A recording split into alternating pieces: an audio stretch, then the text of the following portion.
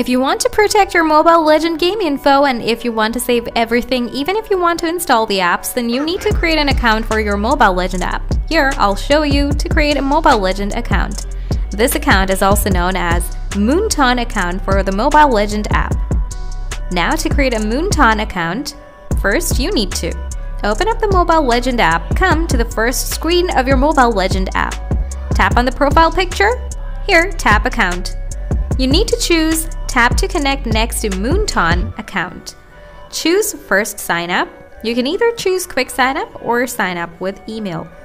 Enter your username, enter your password, enter the confirmation password.